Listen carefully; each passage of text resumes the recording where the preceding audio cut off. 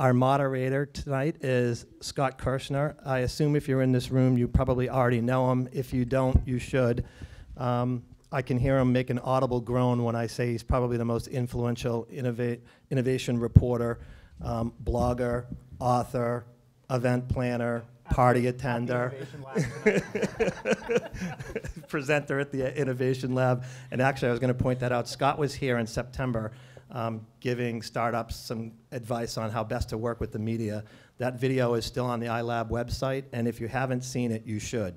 It is basically a Monarch Notes version of how to get in touch and communicate effectively with people like Scott.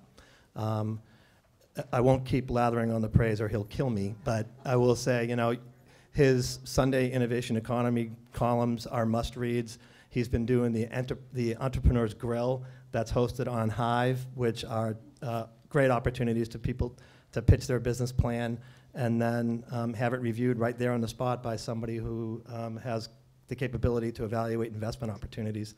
And he is himself a startup executive. So you can chat a little bit more about your startup, I think, as part of your interview.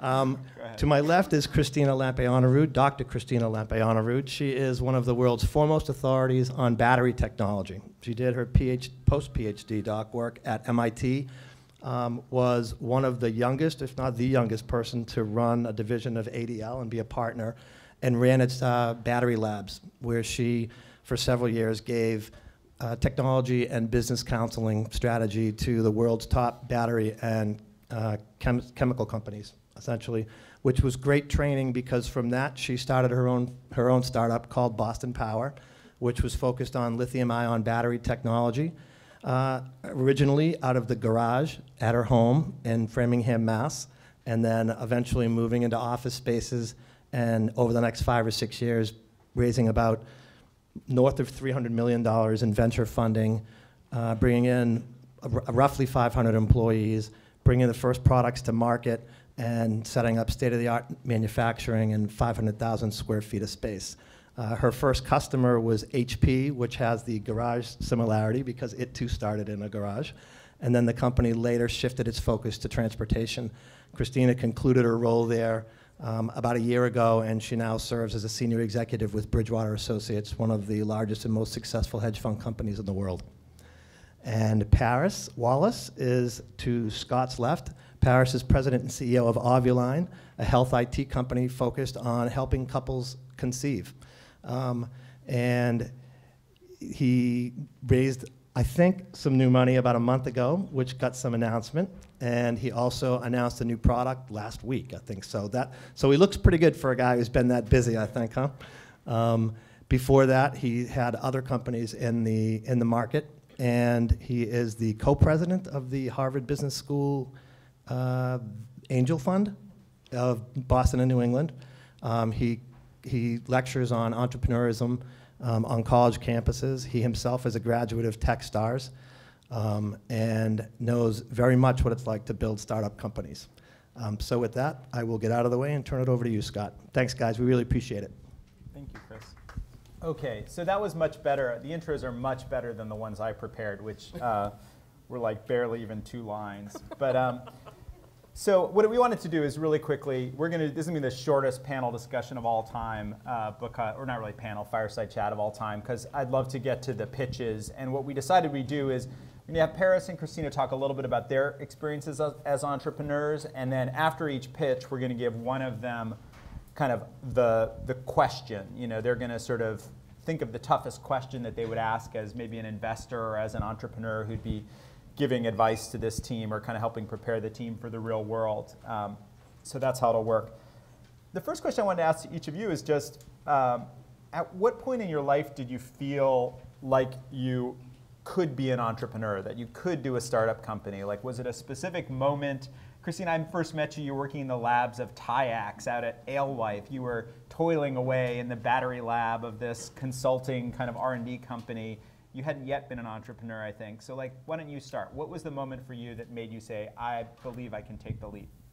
So I believe I knew as a 6-year-old that I wanted to start a company with a heart. And I come from a family with a lot of philosophy and a lot of attention to what's going on in the world. And it was very important in my upbringing to be a positive force for others.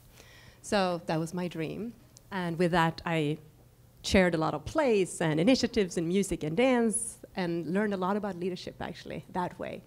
To have the ability to pull 200 people together on stage and perform a show for a few thousand people in the moment, where it doesn't matter what your CV is, but it's all in the flow, has been a wonderful trait as I have continued to discover curiosity and basically explore new areas. And you started doing that when you were 6. You were directing plays yes. and choral groups, and that's when it began? Yeah, and then I borrowed my father's typewriter and wrote a play in 2nd grade, and yeah. Awesome. Yeah. How about for you, Paris? That's great. Well, can everyone hear me? First, I'd like to say how awesome it is to be here in the iLab. Ovuline was actually started about 20 feet that way, and my previous company was started about 100 yards that way on campus, so I always love being here. And that's actually kind of a tie-in. I think I wasn't quite 6, maybe 6.5, no. I worked about 30 hours a week in high school at a bike shop, and I got an idea that I could probably sell the same stuff online. This was like, the late 90s, and put up this website, and went to school, worked with a few friends, went to school, and came back, and we had done $1,000 worth of sales. And that was about a month worth of 30 hours a week at this bike shop, making minimum wage. And I was like, I am never working for anyone else again. And from then on, have basically started companies and have pretty much avoided ever having a real job. Cool. I guess going back to, Boston Power was like a big vision company, right? That you guys were going to create a different kind of lithium-ion battery and go into this market against lots of big competitors. When did you know, and as Chris mentioned, like the company raised a crazy amount of funding, I think $350-ish million. So like when did you know in the early days of Boston Power, after you had quit your full-time job and started raising some money, when did you know that things were clicking? Like what was the first sign for you of like this is going to go okay? So the proof in the pudding is with the customer.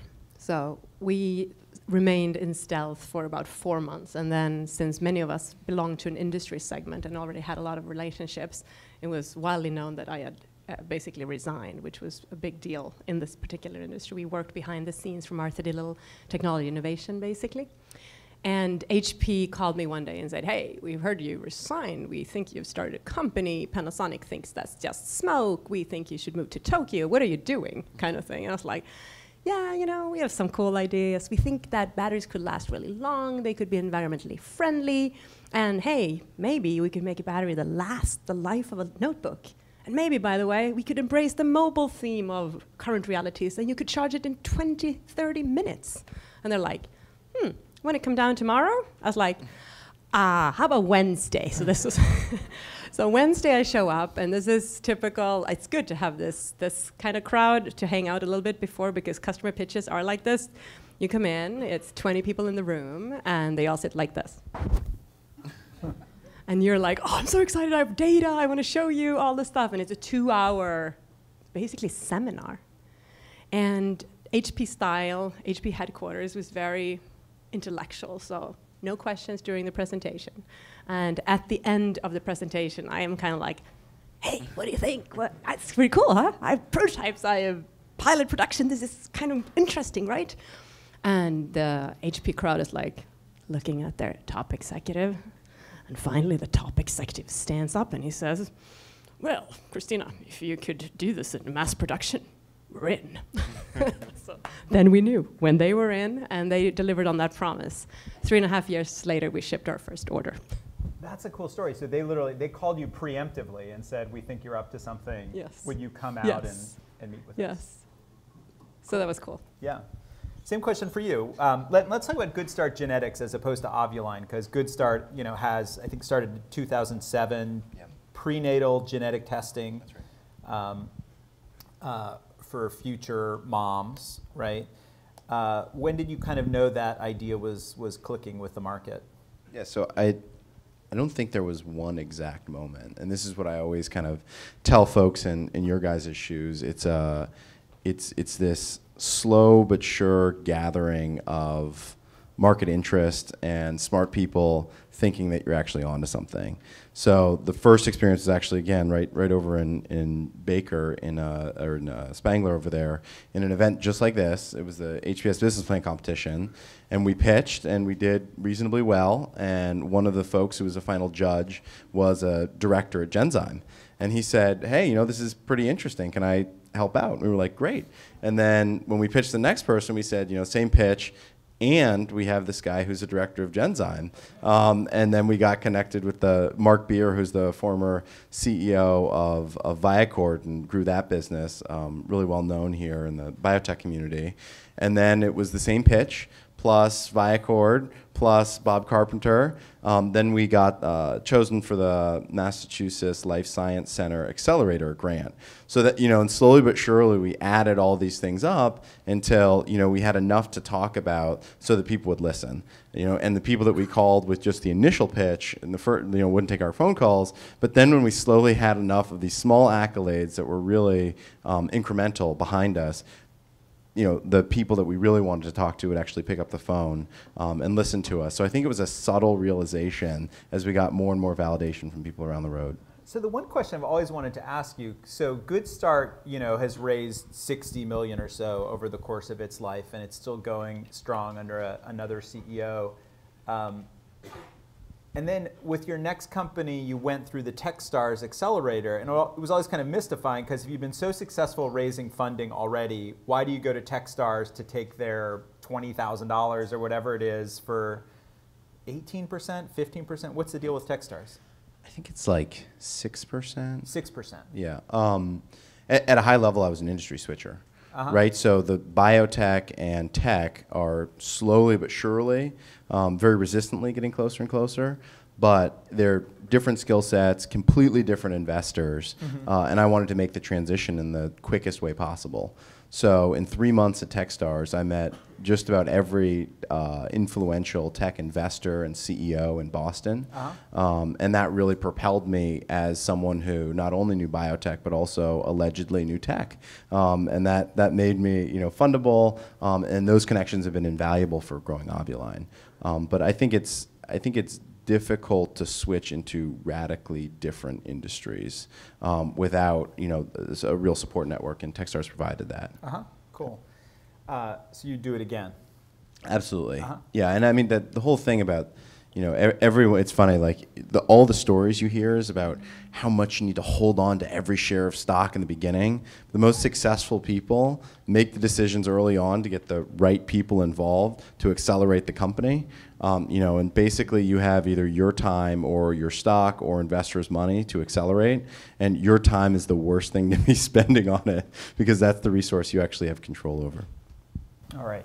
So the last question I want to ask is just, you guys both obviously come off as superstar entrepreneurs. What was the one thing, like when you were starting Boston Power and building the company, like what was the one thing that was hardest for you just on a personal level, like a skill that you really felt the weakest on, or just something you just didn't know how to do? Give us an example. Yeah, so there are many skills. So you have to learn a lot about logistics of running a little business with no infrastructure. That's totally teachable. I think for me, Scott, the most difficult was to talk VC. So I had a previous life where I was a little bit of the expert. If I had to take 10 minutes to explain something, people were willing to give me that. If it wasn't clear, the covenant was they would ask questions and I would have a chance to clarify. My experience in the VC industry was you have 2 minutes. If you don't get through in 2 minutes, you're probably leaving in 10. If you nail the 2, you probably have an addition of 10, maybe then 30, and then it goes to 1 hour, and then you're in front of the partners. So you have to learn how to do that. And it's a very specific formula that works, and it's not teachable, I learned also over the years. It varies over the years. What is trendy and what is the commonly held view of what is important may not be true. but there's a lot of folklore in that. So you got to know what you're up against. You have to be preemptive on things that matter to your business and be declarative on things that you really know, and be ready to basically engage in logic deduction on what happens. And it's fast. And there's that funny balancing act in the pitch meeting, which I've sort of witnessed firsthand, which is the VCs want to ask questions probably before the second minute, right? Yes. Like they see your first slide and they're like, let me ask you this. But that you can't cede control to them. You can't let them dominate the discussion, because then it's like, oh, you're a passive CEO. Like, why are you letting us push you around? So it's this funny. Yeah, you should bring a little humor to every pitch. That's good. Yeah. How about for you, Paris? Just kind of something that was an area that you really had to learn or work on. Yeah, I think it was really overcoming this idea that, and I'll be extreme about it, that the idea mattered. Right, that you have a good idea, you talk to enough people, and eventually, someone sees your idea just like you see it, and it's all fairy tales and rainbows. I mean, really, it's about getting the team, and it's about getting the people stuff right. And you now seeing deals through the HBS Angels, and being involved in Techstars. A lot of people have the same idea at the same time. And a lot of companies get started to do the same thing at the same time. And it's not the fidelity or how amazing your idea is. It's about how you collect the resources, the human resources around you to execute on that idea faster, bigger, better than everyone else. So we spent a year at Good Start walking around pitching the idea slowly but surely, trying to get people involved who could help us accelerate. And with Ovulon in the beginning, I took a very different approach, which was go out and find the absolute best people and do whatever it takes to get them involved. And that's allowed us to ramp up so much quicker. And it's a huge lesson that I had to toil through at Good Start. So would you like to ask a couple questions before we move on to the pitches? Pop up your hand if you have a question for either Paris or Christina, or we can dispense with Q&A and just go right to the pitches. But I don't want to leave you out. Yeah, we'll take a couple questions, so go ahead. I just had a question for Paris. When you had sort of made those distinctions as to who are the people you wanted to bring on board, did you just make that discernment as to, well, X percentage of them are involved in Techstars, so here's where I'll go, and when they're eating pizza, I'll walk up next to them, or what, was it really just like the percentage-wise, this is probably my best bet, or what sort of drew you in that direction and made you stick with things in those exact people to know you wanted to contact? It's a great question. I mean, I think that it starts out with kind of a philosophy of what type of company you want to build and what type of people you want to attract. So my current company, Ovulon, it's a mobile consumer health company. I'm the only person with a healthcare background. No one had ever built a mobile app before. And no one had ever really done a direct-to-consumer thing before.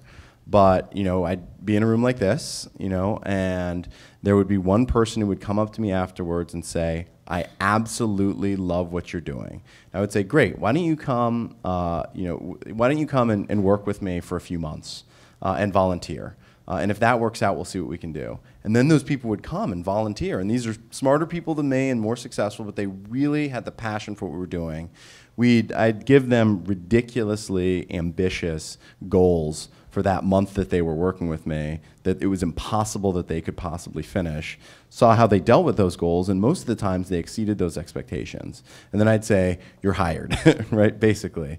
And that's very different than at Good Start, where we needed a molecular biologist with a sequencing-based background. There were 5 people, and then we just went and groveled until the person said yes, basically. But I do think it starts out with going out, talking to a lot of people, being really clear about the type of company you're trying to build, the type of person you're trying to recruit, and then selling your idea and pitching this big picture and seeing who comes to you, because it's impossible to force it. But you didn't get any mobile developers or programmers to work for you for a month on spec, did you?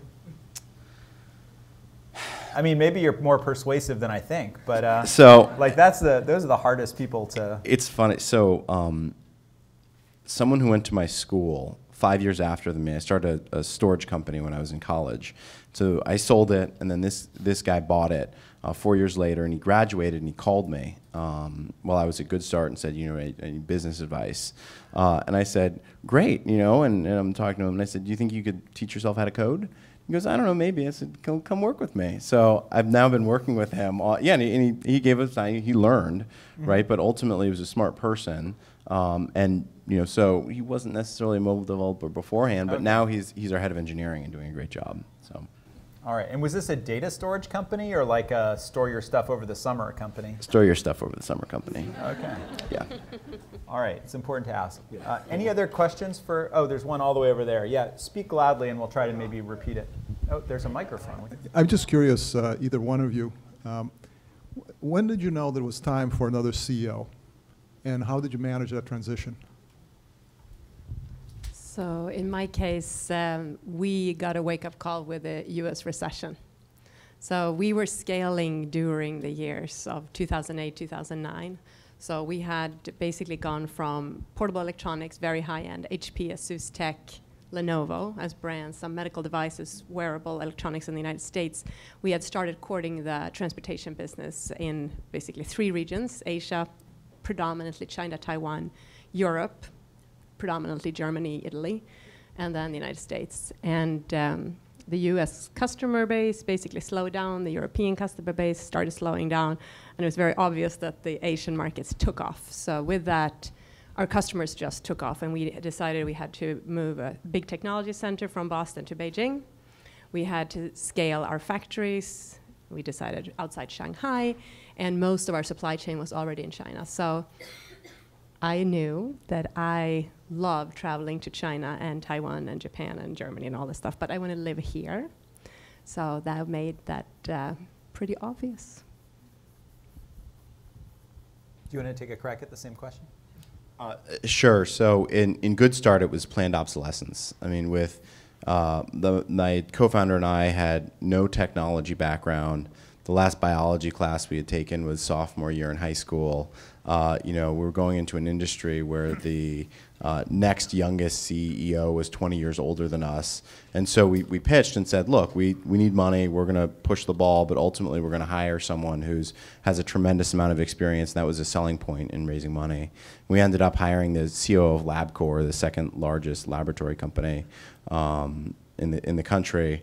And he was excited to do it, and we were excited to kind of hand it over because that was a requirement to building the company. Of all the hats you've had to wear, which was the hardest? Like highest degree of difficulty? Yeah, so for me, it was probably the transition from a US headquarter company to a Beijing headquarter company. I stayed on as chairman to ensure that the transition went well with customers and with, of course, the team. To move basically most of the intelligence off US to China was hard. So we built a company based on values. So super high quality, unbelievable high ethics, sustainability, all those things, to try to ensure that that was going to continue. And yet recognizing fully the reason we had succeeded in the United States was very much that we had a value proposition that was aligned with these cultures and somewhat admired, and times also celebrated those values. And the China we were moving into were partly embracing them, but partly rushing to other values. So that was actually really hard. And to step back and say, I am now giving you the car keys, you drive. But so far, so good. Boston Power is executing in 12 cities in China, actually, on electric cars. So our commitment to be a good force in the world has happened, and the collaboration has continued with academia and basically the younger generation. So part of the mission got at least accomplished. Yeah, I would say it's just people, right? I mean, I always joke that the business part is easy. It's convincing everyone else that to do what you need them to do to figure them out, whether they be a customer, or an employee, or an investor. Really having empathy for and figuring out how to motivate them in the appropriate way and move forward. And you see a lot of the first-time entrepreneurs, they go in and they're trying to execute on their plan, and they don't realize that as CEO, your main job is to get other people to execute on the plan that you lay out. And it's a full-time job just to do that. Please help me thank these 2 speakers, and you'll hear a little bit more from them after the pitches.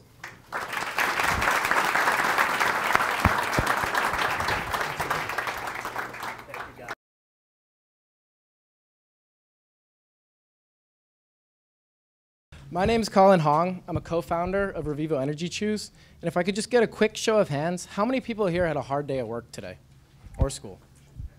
And how many of you still have work to do after this? And so if you're anything like me, you're going to go over to the local CVS and get an energy boost. And when you're there, look at the shelf and look at the options. You've got Red Bull, Rockstar, 5 Hour. The common theme here is that they're all terrible for you. High sugar, high calorie, laundry list of chemicals back there. You're making a pact with the devil by drinking those things. But what other choice do you have? If not for that, you're looking at Kind bars and trail mix. Is trail mix going to get you through your project tonight?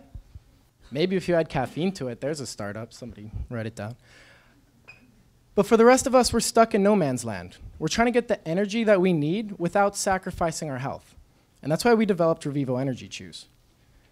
Revivo Energy Chews combine the effectiveness of caffeine with the power of vitamins and minerals to give you the energy you need now and the health you'll want later.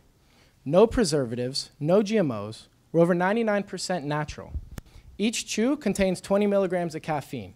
This allows you to customize your intake. If you only need a quick boost, have 1 or 2.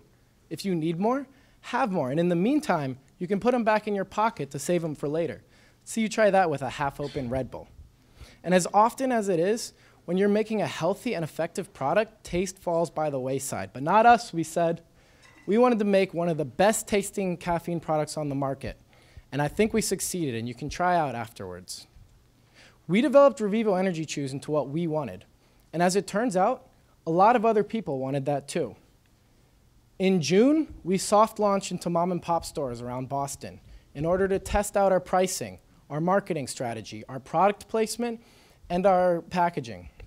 What we found, $3 was the right price point.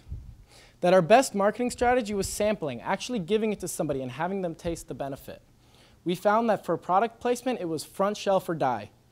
And we found that our packaging kind of looks like cigarettes. But we took that data that we learned, and we officially launched in September into the MIT grocery store, where with only a small marketing push targeted towards freshmen, we moved about 100 boxes per week. That's more than most other energy products in the grocery store. Now we're expanding to Northeastern, NBU, and we're using our prior successes as case studies in order to ensure that we get the margins that we want and the product placement that we need. The next step for us is the greater Boston area, where we'll implement the same tried and true strategy that we started right here in Cambridge. It'd be easy to pass out a bunch of product in order to ask for your votes, so I'm not going to do that.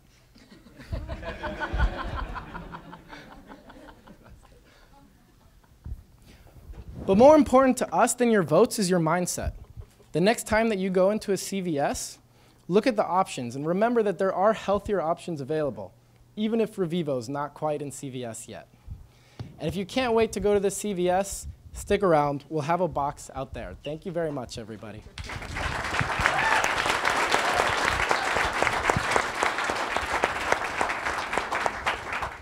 So the way we're going to do this to keep it moving is just one question from one of us after each pitch. So I guess my question is maybe from a media perspective is, there was this startup, or there is a startup in Cambridge called AeroShot that was doing inhalable, sort of this caffeine powder with some vitamins and stuff. And they kind of ran into, both questions from the FDA because of the way they were delivering it, and then also just the sort of public perception of like energy stuff and caffeine stuff being used by people who are maybe under 18 and using too much of it. So like, what have you thought about the sort of marketing branding spin of like, we want people to use this responsibly, basically? Right. So our first step for that is our marketing strategy, which is completely aimed towards adults. And you see that through our strategy of going through college campuses. A couple of differences of us and AeroShots. We don't expect a post-market FDA investigation because we're not putting particles of stuff into your lungs like they were. Also, one of the reactions to AeroShots is it's an incredibly unintuitive way of getting energy. You're inhaling something almost like you have asthma. And then finally, the taste of AeroShots was actually what drove most of us away. We actually bought it and tried it. And I don't know if you have. Yeah. Nothing is worse. Yeah. I was over the sink for a couple minutes with water like that. Yeah. Well, let's give Colin a big round of applause.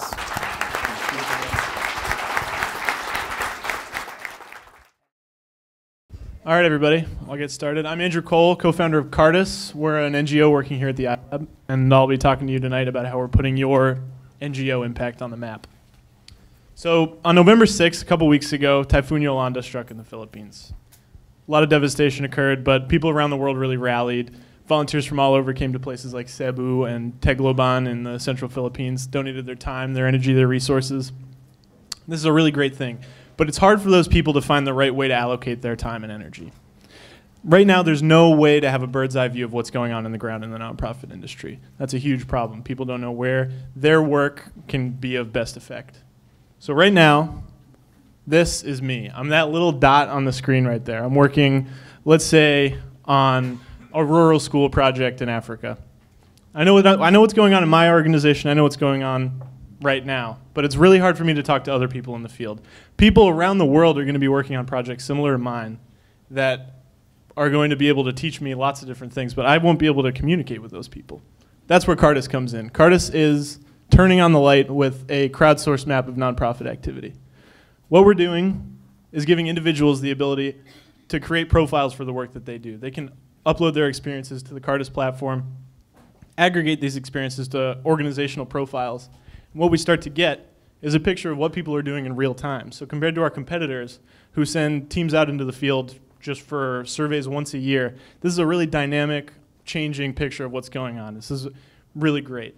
So in a place like the Philippines, what you start to see is what's going on in real time on the ground. So you can find out where best to go, where you can really have an impact. So we have three groups of people here. We have the individuals who are uploading the information to the map. For them, we want this to be a free service. That's going to help them do the best that they can on the ground, find their impacts, be able to communicate with people, populate this map. We also have nonprofits and foundations. And we're going to charge nonprofits and foundations a small fee for services. That'll help us keep the lights on. That'll help people on the ground communicate with each other. So for nonprofits, what we offer is an institutional memory. So when people aggregate their information to these organizational profiles, what we start to develop is a chronology of events. So a lesson that I learned in 2009 working at that rural school, somebody in 2013 is going to be able to use what I learned, and that nonprofit is ultimately going to save money. They're not going to have to reteach someone how to do something that somebody already learned. That's going to save them money on the bottom line. We're going to increase their bottom line by increasing donations. What an organizational profile on Cardis is increased web exposure. So they're going to be able to use this site to attract people to the organization, attract donation from the internet. For foundations, the people that are planning projects and financing projects on the ground, we're going to offer a consultancy service that will allow them to find out how to best implement projects in certain areas. We'll have data on how people have combated certain problems, issues, populations in the past. They'll be able to learn from that and better implement projects, saving them money as well. Our team, we have 22 years of collective nonprofit experience, 10 years of experience in tech, 1 successful nonprofit startup, and 2 successful tech startups. And we've been in the field, we had this problem, and we really think we're the right audience. We're the right team to get this done. We want to be there for the next Typhoon Yolanda, and we can make it happen with your help. So thanks a lot.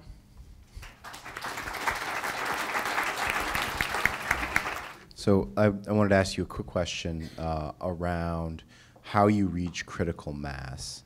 Obviously, it's a little bit of a chicken or the egg problem. Yeah. How do you get enough data in your system to make it into a place where more people want to put data into the system to make it robust? So we asked ourselves the same question, and we sort of posed it as, why would people upload information to this map if there was no one else on it, if they couldn't communicate with anyone else?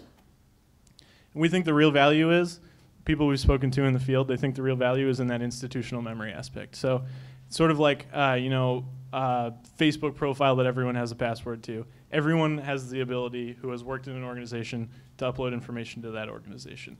So you start to develop that history. Those lessons are preserved. People don't have to waste the same time and energy learning the same lessons over and over again when you sort of have that document of what people have done. So that is a way for us to sort of attract people to an area where there might not be any other activity. There might not be any other pins on the map. And if we get enough of those people who are only working internally like that, we think we can actually get that big map published. All right, great answer. So big round of applause for Andrew, especially if you like his haircut.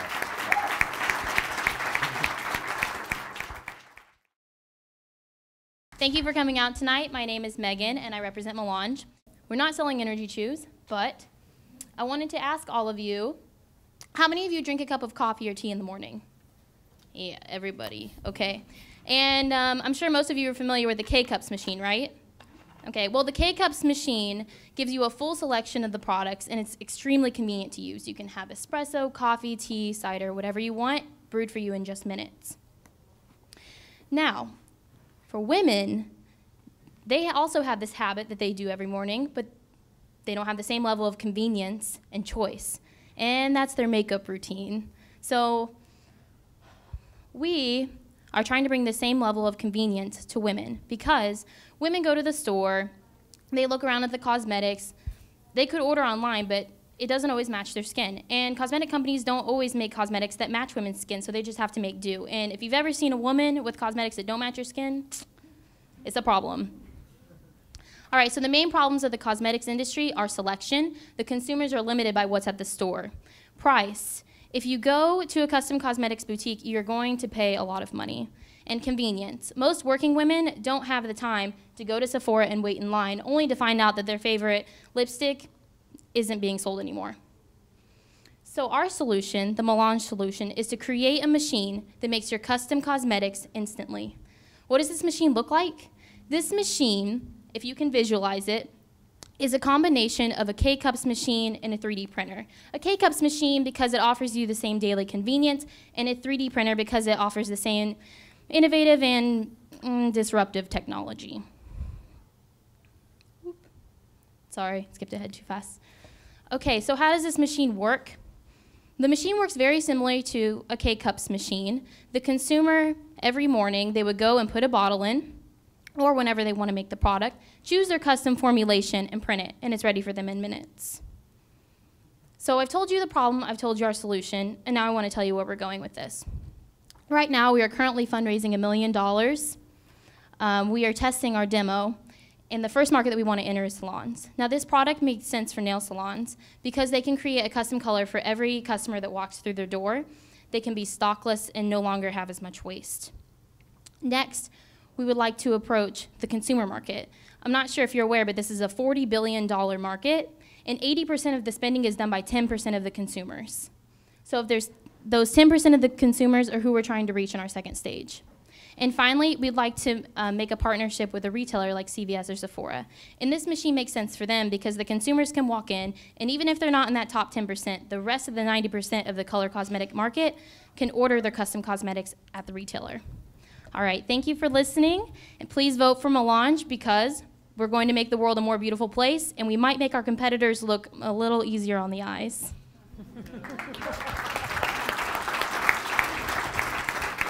Okay, Paris and I do wear a lot of makeup, but we're going to give Christina the question here. Very fun. So I'm interested in your business model, actually. Okay. 1 million raised. What can you do with that, and how sure are you about 100,000 machines to be sold, and by what time with 2 million additional? Oh, that's the second one. I thought you meant that this were. Oh, when okay. are you getting to cash flow positive? We expect to get to cash flow positive after the first $1 million investment. The first $1 million investment ensures the prototype, the first run, which is 20,000 machines, and 2 patents, as well as safety certification and salaries for the founders. And like I said, we expect to make money after the first 20,000 machines. That's a quarter of this U.S. salon market. And what time frame is that? We expect to get into that many salons by the end of 2 years. And just to be clear, we make most of our money on the refills, on the pigment refills. It's like a color printer model that way. And the actual bottles that you put in, like a K-cup, those are sold very cheaply. So it makes you feel like you're getting cheap cosmetics every time. Okay, thank you. Great job.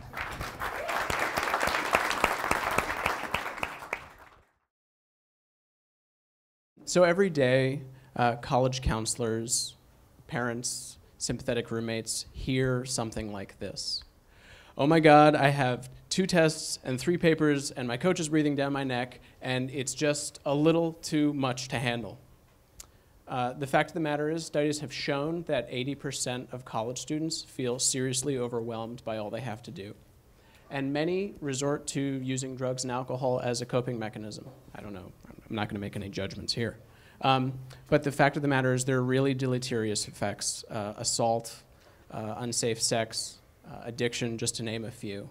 Some startling numbers are that 1 in 4 students will contract an STD. 1 in 4.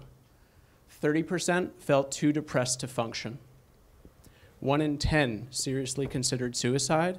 And every year, over 1,000 succeed, in a sense. So this is a pretty tragic thing when you consider the investment someone is making in their college career. Now, in addition to these costs are some serious financial costs. Over $10 billion spent every year to treat STDs, mental health, and alcohol-related hospitalizations. Yet, despite these costs, schools' responses have lagged, often low and ineffective technology like pamphlets and posters.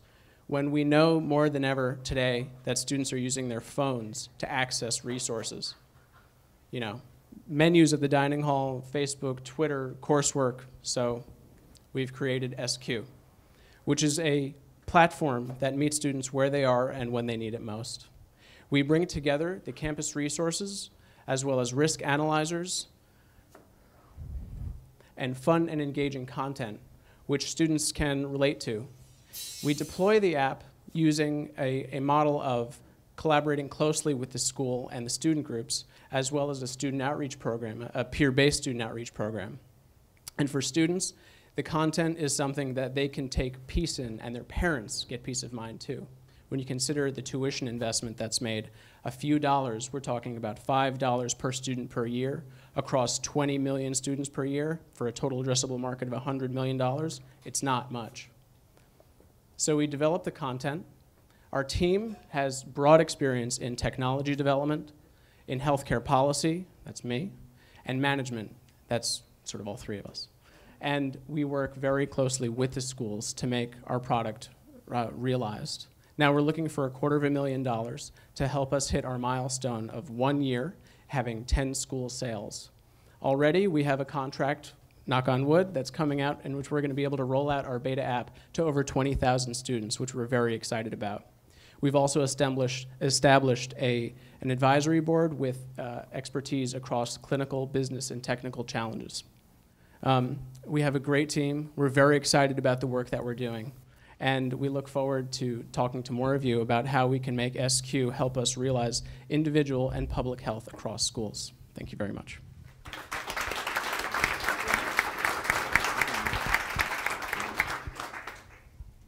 So I thought Paris would have a question with his deep healthcare background, but so you guys pivoted a little bit from the description that I had read. Sure. Just tell us a little bit about the earlier concept and kind of what made you pivot. Sure.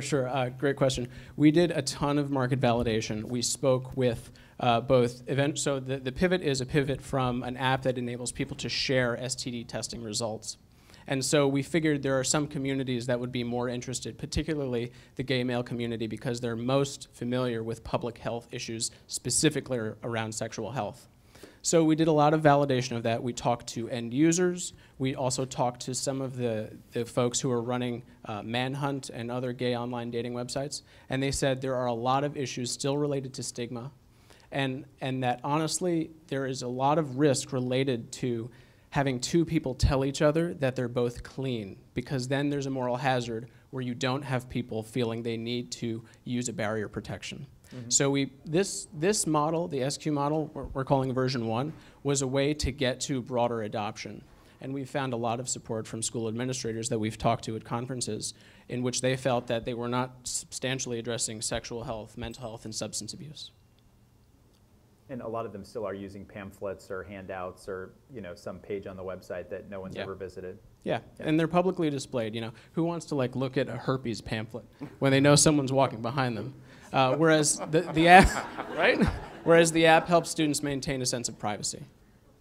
Cool, great job. Thank you very much.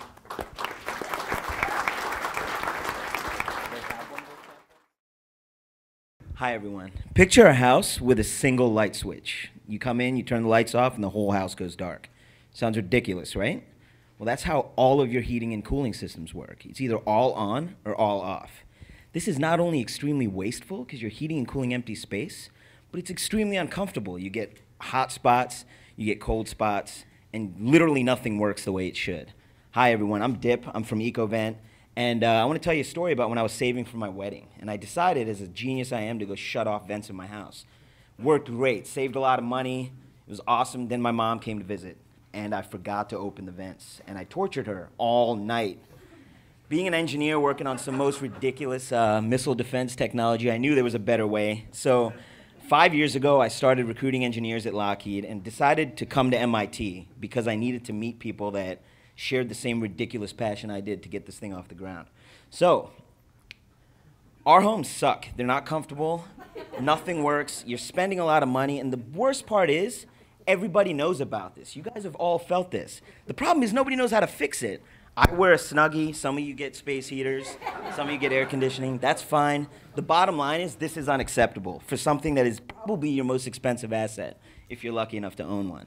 So, how does EcoVent solve this multitude of ridiculous problems? Well, first I want to tell you about what homeowners currently do. What do? They call their HVAC guy. They don't know their name. Some dude, he's like, hey, I'll be there next week, whatever. You call them, they come over, and you say, I need you to make my house comfortable. This guy says, you have a $20,000 solution. I can come in, cut your ducts out, and give you all the zones you need. Don't worry, everything will work great. You spend a lot of money, you do it, it doesn't work, you're pissed, you get your space heater, your Snuggies anyway. And you feel okay because the Snuggies and space heaters are cheap. So, EcoVent, how does this work? It's an entirely wireless solution that anybody can install. This includes me, it includes my mom, it includes my grandmom.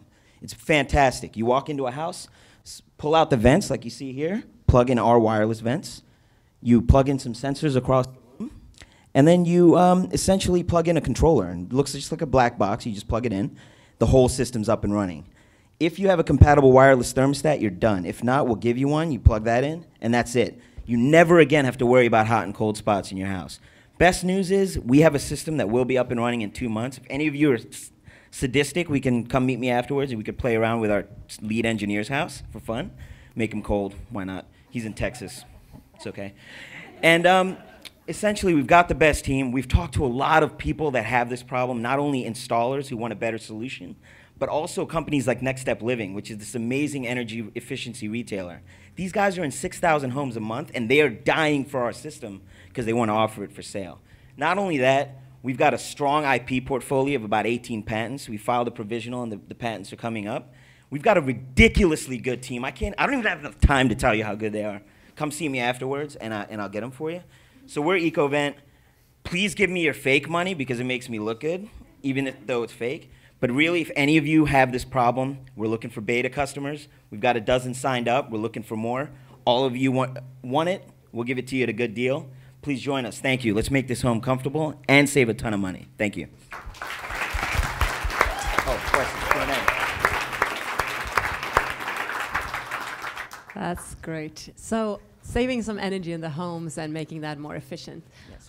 Can you give us some numbers on what a regular home actually would save, both in kilowatts as well as in basically running costs, what your experience is?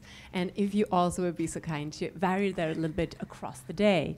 So when you go into peak, and can you have an effect on that? Have you All right, let's do a simple use case. Me and my wife, okay? It's two of us, we're in a big home. Big home. Okay, we're in a bigger home. Let's just say a small home. But, okay, you walk home, and my wife is cold, so she hits the thermostat up 6 degrees, right? Which you never should do, by the way. Just hit it 1 degree and see if you like it before you do it again. So the system goes into full speed. She ends up super hot. I'm annoyed because I'm sweating no matter what's going on. So I go and hit the temperature down. Hopefully she doesn't see, and then she's cold, and this cycle repeats, right? So what do? People overcompensate. Happens everywhere. When I don't eat one Revival, I eat 17 because I'm psychotic a little bit. But the bottom line is we're wasting a ton of energy. So what does EcoVent do? It tracks you throughout your home. It learns that Dip likes to come home, and I speak in the third person too as well. I sit in the kitchen, you know, and then maybe I'll go watch the Eagles get their butts kicked by the Pats or something. But the fact is, EcoVent will learn and will send the air exactly where I'm at. And not only that, but it knows my preferences. It'll know your preferences. It'll know my mom's preferences for sure. But the fact of the matter is, you're only heating and cooling the space you need, you know? And we'll save you up as much as any programmable thermostat, probably double. Our system pays itself off in less than 3 years. And best of all, it's 1/5 the cost of any competition. Thank you.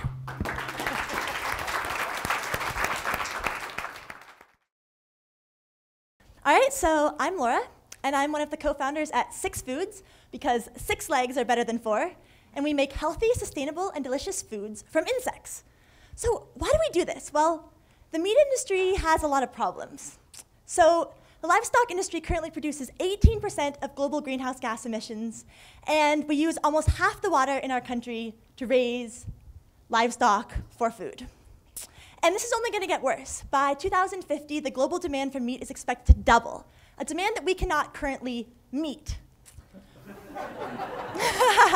But what if we raised insects instead of cattle?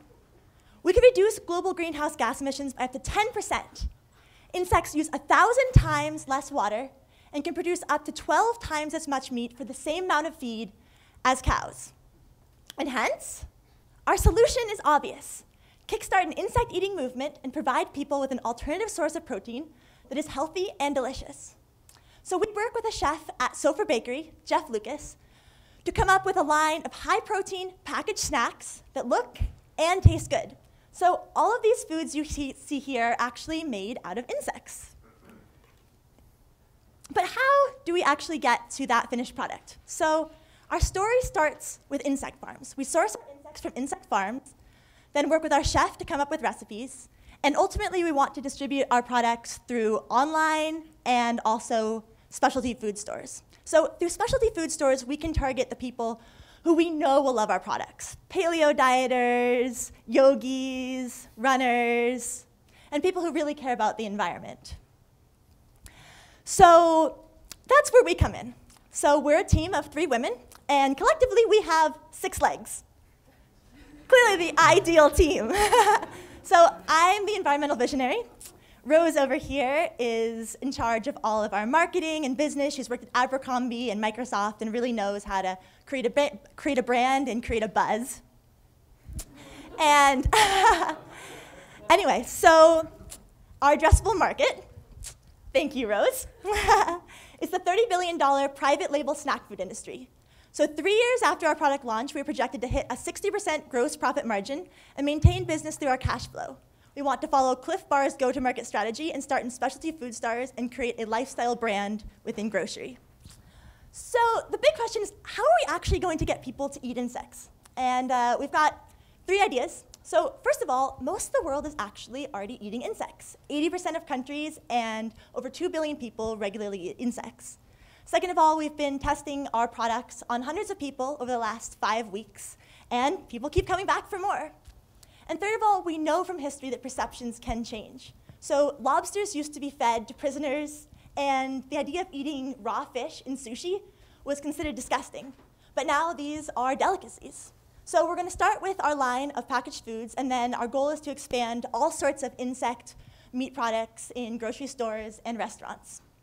So in conclusion, we're 6 Foods because 6 legs are better than 4, and we've brought high-protein chocolate chirp cookies for you guys to try. So try these and judge for yourself if you like eating insects, and if you do, vote for us. Bon appetit!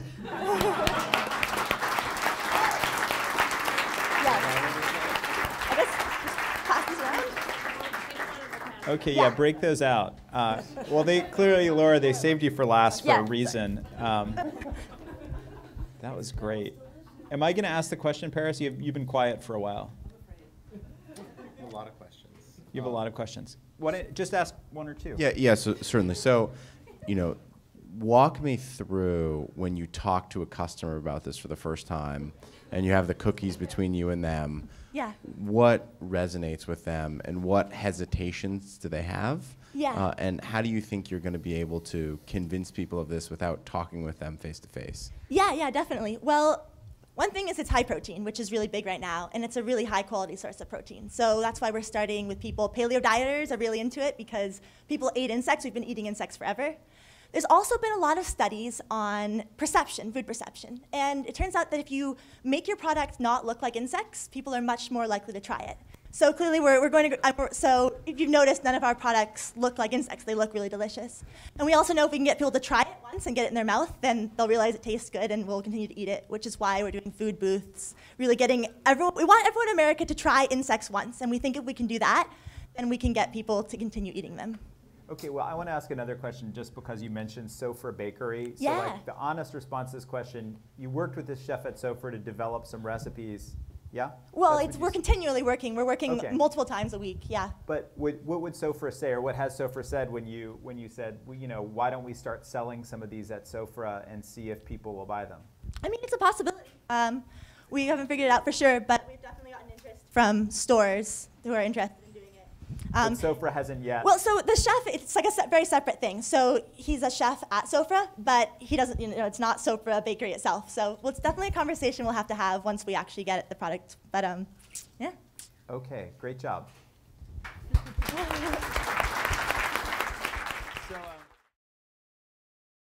This is an opportunity for all the startup teams to work the room, basically. So take a look at people who are entrepreneurs or people you can network with, and for the next 20 minutes, make sure you do that. Audience participants, vote. The voting boxes are outside. Take your counterfeit money, place your bets, and in about 20 minutes, we're going to collect the boxes, tally up the winners, and MBPP will announce their gracious award winners. Again, before we get to the vote tallies, we want to thank everybody who came out tonight, especially the teams who pitched. We know how stressful it is to try to boil everything down in 5 minutes and persuasively sell yourself to a room of people who are just staring at you. So you guys did a fantastic job. Let's have a round of applause for these guys. And then Joe Martinez from Morse, Barnes, Brown, and Pendleton will make the announcements of the winners. So just want to thank everybody for coming tonight. It's been a great event. First time here, and it's definitely been a great time to come across the river for the Enterprise Forum. So without further ado, in third place with $15,332 from Harvard, 6 Foods. Yeah, come on up. So you guys are going to get the lunch with Scott Kirshner and Chen PR. So in second place, jumping up another $5,000, $20,399 total from MIT, Melange.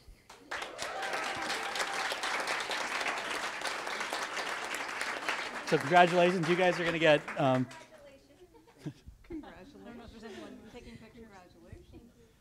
So $5,000 in legal services. Awesome, thank you. Should we stay up? Yeah, come on up. Stay up here. We'll get everyone up. So then last, in first place, again, jumping up this time by $28,000, for a total of $48,879, again from MIT, EcoVent.